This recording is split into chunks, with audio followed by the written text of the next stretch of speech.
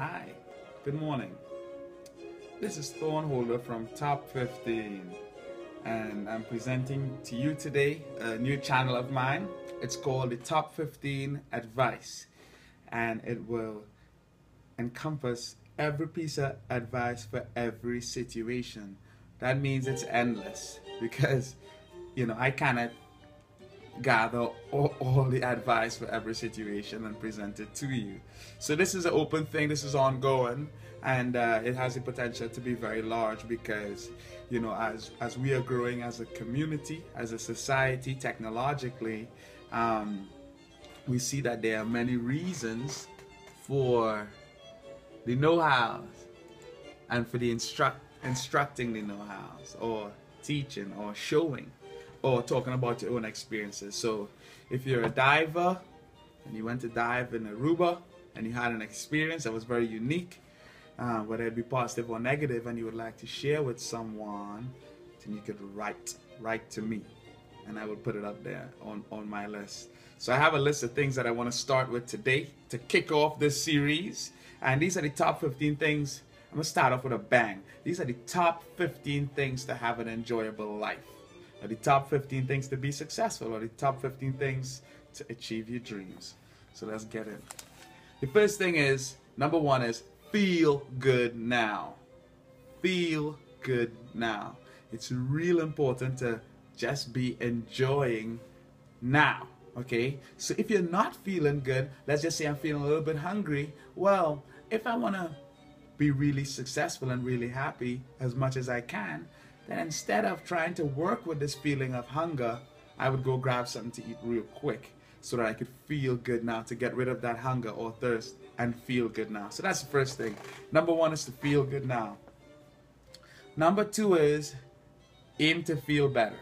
Okay, so if you're feeling real good, don't just settle. That's going to become real bored. Okay, if your body's feeling good, great. You may not have to do anything to eat or rest or so on. Okay, but always be aiming to feel better. So I feel great now. What could I do to feel a little bit better? Okay, and it might be working on a big project that takes years to accomplish, but you're feeling better every day that you're working at it. So one, to feel good now. Two, is to aim to feel better. Number three, be a student of every moment. That's real important. Some of the wisest people in the world, they are that way because in every moment, they're a student. It's an experiment. They're learning to using their past experiences, the current situation, and infinite intelligence to make a decision. Okay, so be a student of every moment. When you are a student, your attention is directed into the now.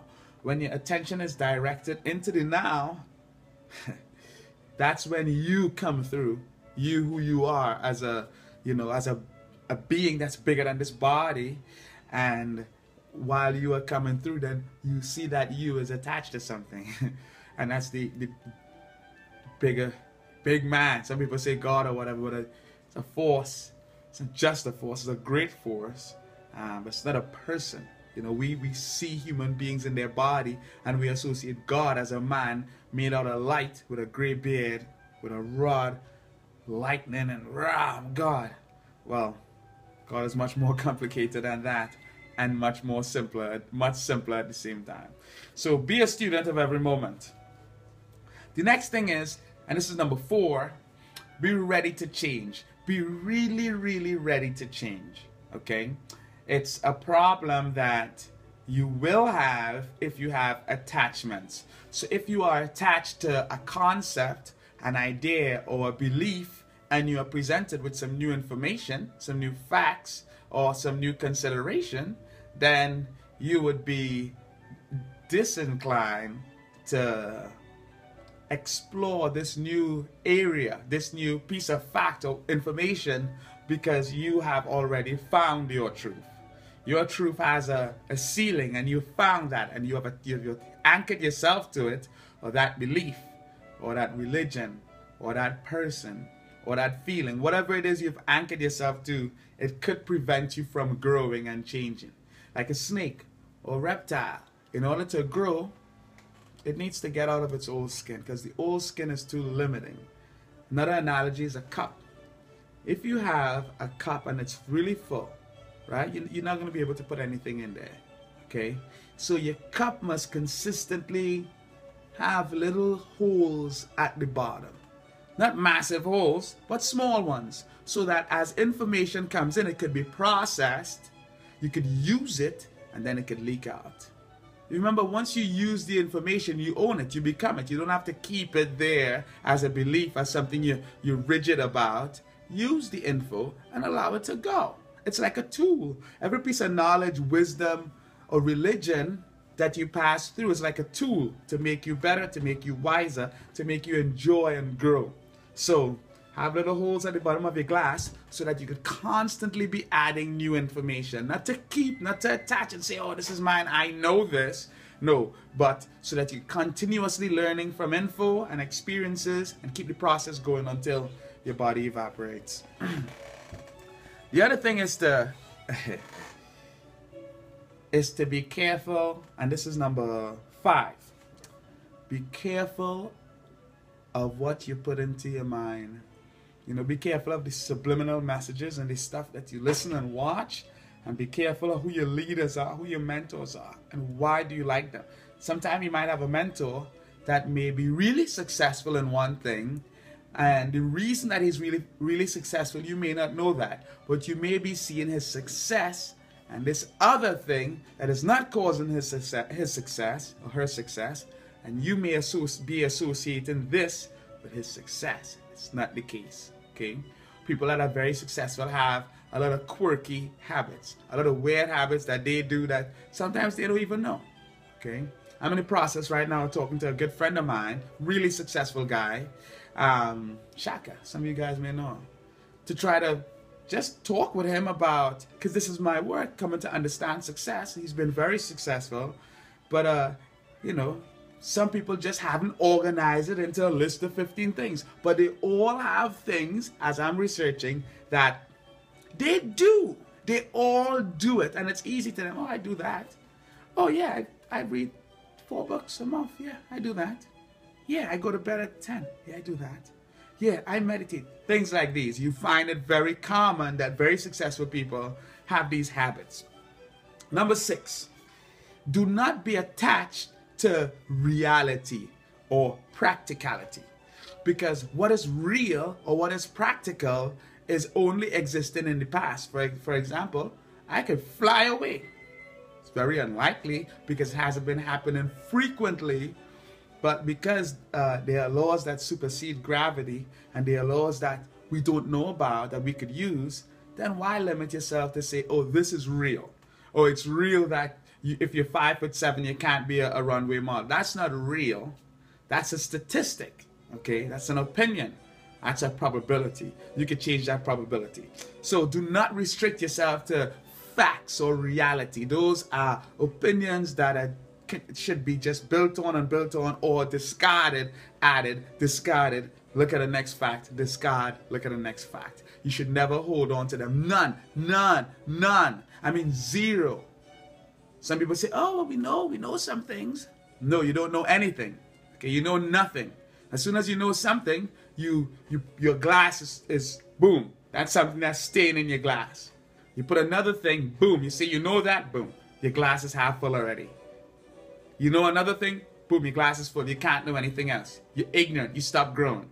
Okay? So do not be attached to anything because it limits what could get into your glass. So limits your growth. The other thing is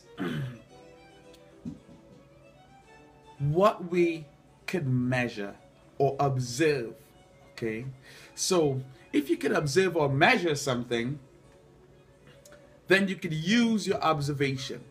But some people discard their measurement and observation for another person's measurement or observation. A real classic example of this is the shape and operation of where we live, this earth, or the place that we live on, okay? I think it's real rubbish that people just accept one group of people's story or nonsense about where we live, you know. It does not feel like I'm moving 1,000 miles an hour. okay? And I've been on an aircraft, and now, even though at its cruising altitude, it might be 33,000 feet, it's still affected by the material it comes across with wind and water and other things. You know, it's still affected. So it's amazing that for years our spaceship, our Earth, has moved at spinning at 1,000 miles an hour and moving at 565,000 miles an hour. That it's not affected by. Anyway, so what can we measure? Okay, what could you test for yourself? Okay, and let that be a reason to move away from belief systems that existed before you were born, or that existed outside of your ability to observe. If you cannot observe it, then you don't know. And if you can't observe it, then you're learning. The other thing is number 8, think only of what you enjoy. And this is really important. The reason why this is important is that a lot of people include into their future probabilities of things that they don't like. So somebody would say to me, oh, you better buckle up because you might get into an accident. And I say, no, I'm not going to get into an accident. I buckle up so you shut up. But as far as my life, then I don't enjoy vehicular accidents, okay? I don't enjoy being hurt and having broken legs and my car being destroyed. So as I think about things and as I do things, I do it with the confidence that, hey, this is what I enjoy, this is what I look at. The probabilities of things occurring and happening with me, or the probabilities of things that come into my life, are directly related to what I want. Number 9, project your intentions. Okay, so whatever you want to do, project it into the universe. How do you do that? Your brain is it's like an antenna and a receiver at the same time. It broadcasts and it receives. Okay, so you could broadcast thoughts and intentions into the world. You could give those thoughts and intentions great momentum by doing it over and over, by broadcasting every day. So every day you get up, you're like, oh, this is what I'm doing. This is my goal. This is my dream. This is my vision. I'm going to broadcast this into the universe, and I'm going to enjoy the process of getting it. Okay? So broadcast yourself and project your intention into the universe, into the world, and by thinking about it with great desire, great enthusiasm, by believing that it's going to happen because you're excited about it. You know it's going to happen. It's already yours. And take action. Take action daily. I have a book called, 2 books actually. One is called The Law of Sevens. The other one is called The Next 7. The Next 7 talks about when an idea comes into your mind, or when you have an intention, the next 7 seconds is really important. And then the next 7 minutes, next 7 hours, next 7 days. What are you going to do? How are you going to create momentum for your desire or for your idea? Are you going to allow somebody else to take your idea? So that when you see it on the telly, on your computer, be like, oh, I thought of it. Well, what did you do about it? What type of momentum did you create so that your thoughts could turn into a tangible thing? Okay, this was once a tangible idea, an idea in the head. They put some materials and some people together, and they created a remote. You know, it's an idea. That's all it is. Had to be conceptualized. It's not gonna matter. Is not gonna evolve into this. That's why we have consciousness. We have animals evolve into other types of animals in the same species. We do not evolve. Our bodies may evolve the same way, but as far as our creative process, our creative ability, this is how we evolve. We use materials.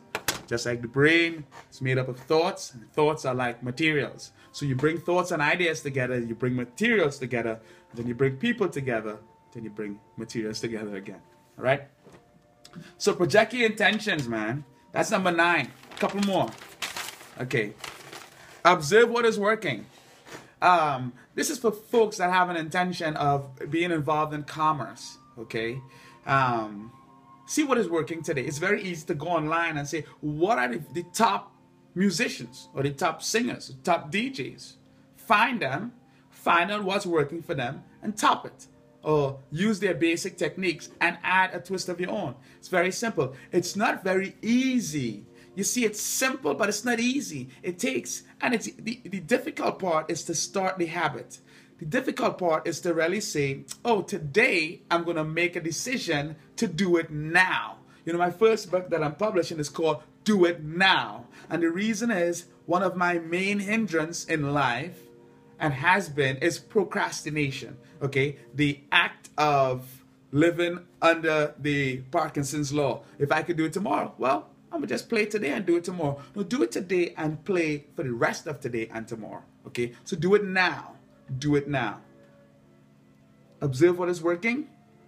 Observe the law of attraction and how it works. Use it to your advantage. Attract things into your life by taking action now. As soon as you take action to what you want, then whatever you want starts coming closer to you. Remember, what you want wants you. What you want really, really wants to connect with you. It really wants, because it is you. It already is you. It wants to enjoy you like you enjoy it. So what you desire, oh man, that shit is in love with you. Okay. Number 11, create habits of good momentum.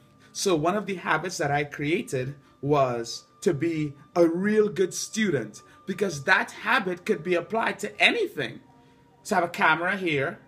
So I'm going to learn some things about photography, some professional things. I'm going to take a workshop, a 3-hour class. I'm going to keep learning and learning and learning. In a month time, if I put 40 minutes a day into photography, in a month time, I'd be a pretty good photographer. In 5 days, you could be a pretty good artist. Okay, there's some techniques online that you could use to be really, really good. So really create habits, not just habits in your field. Like I'm a soccer player. I'm not just going to be like, oh, I'm going to do some sit-ups and that'll be good. No, I'm going to get a habit that causes me to do every single exercise and even exercises of the mind.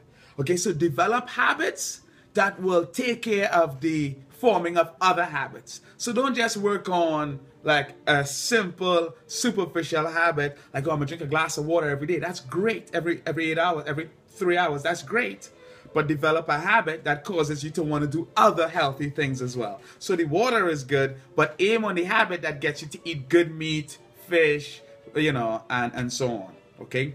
Number 12, continue to think. Be a thinking person. Be critical. Do not accept any information as fact, or, you know, if you feel good, say, okay, I like how that feels. I'm a have this fact or whatever in my feeling for a while. I'm gonna use the tool, okay? But I'm gonna keep thinking. I'm gonna keep going on in the process of analysis and learning and building on the thing that already exists, okay? So continue to think.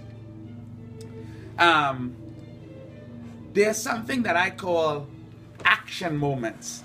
What an action moment is an opportunity where you see an old habit happen. So for example, with me, let's say my kid does something, I'm like, hey, Zach, stop that. Well, in that moment, let's say, oh, I don't want to scream at my kid ever again. So in that moment, I could take action to change the habit. So undo it by 1, looking at it, 2, changing it. So instead of saying, no, Zach, I'd be like, oh, buddy, how you doing? I see you spilled mommy's coffee. That's no problem. Enjoy that. Let's daddy clean that up. Okay? So in that moment, I changed my reaction to a more positive reaction. And anytime you're not feeling good, every time you feel angry, jealous, sad, depressed, incomplete, whatever it is, every time you get one of those feelings, it's an action moment. It's a moment to take action to have these feelings not happen again. Okay? And the reason that we have feelings is not because of what's happening outside of us, but it's how we are reacting, or how we are perceiving what's happening. Ready? So that's number 13. Number 14 is the importance of writing things down. Not typing, but writing with your hands. There's something called neural pathways. What these are is as you begin to do different things, or as you do things, the more you do them, they form, like, you know, in the forest.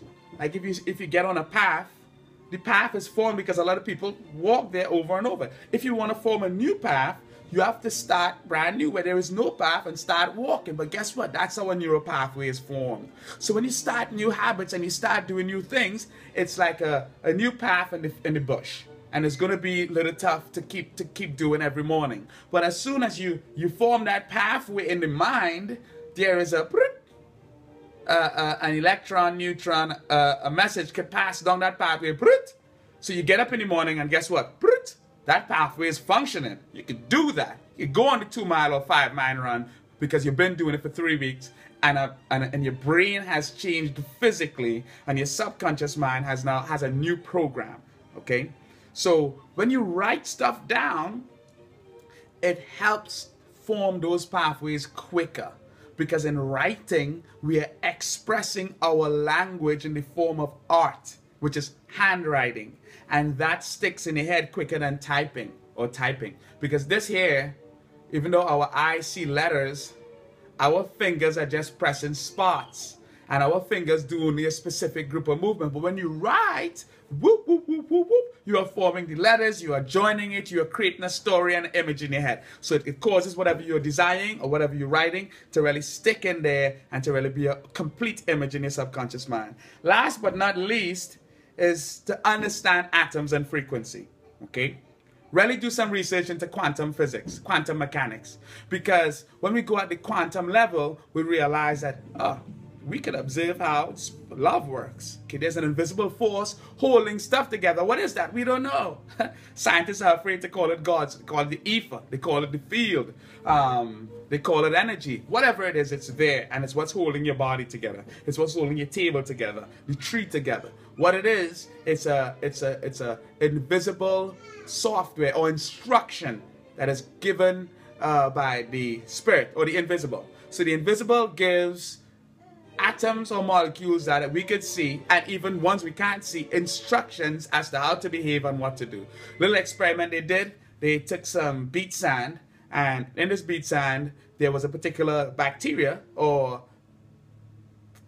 crustacean or whatever that formed in the sand always. So what they did, they got some sand, they purified it with boiling hot water, distilled water, and they put it in a vacuum. So it's completely clean, only sand in there. And what they found was that the creature still came to be. From where? Okay, where did it come from? Well, we know where it comes from. Okay, there is an instruction in the ether for that creature to be formed in the sand. So even though you clean the sand and there is no life to reproduce, the ether, the spirit, the force, the God force is there to give it life, or to pop it into the reality that we see. Okay, so understand a little bit about atomic, at the subatomic level, the quantum level, because then you start seeing how the law of attraction works. Then you start seeing how what we consider reality or possible is just an illusion. Okay, so this is the introduction. I know it's a pretty long video. It had to be pretty comprehensive because this is video number 1 to bring you into what Top 15 would be about. The rest of the videos are going to be 7 minutes long, a lot shorter, but this is the foundation. Okay, this list is not done. Okay, there's a lot more down here beyond 15, but I'm going to introduce you to 15 because this channel is Top 15. Okay, this is from the book Do It Now. Okay, so we're developing processes to get people to achieve their dreams in a heartbeat. Okay, and the achievement occurs right in their head. You get the feeling of, oh, I have it, I own it, and then because you see the process of getting it. Okay, just like filling a bottle under a tap, you see it empty, but then you see the water going and be like, oh, it's going to be full in a couple seconds. See, there's no doubt. And similarly, we have developed a process that you can see that happening in your own life. Okay, so this is Thornholder from Dream Designs, bringing you our first episode of Top 15 Advice. You have a pleasant evening.